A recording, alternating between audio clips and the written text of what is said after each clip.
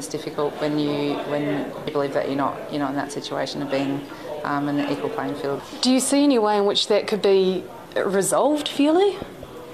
Maybe we need to look at what we can do to let people in this situation have a category that where everyone can compete on an even playing field. So you think create a category potentially outside of strictly female-male? Potentially. I mean, we all deserve the right to be on an even playing field.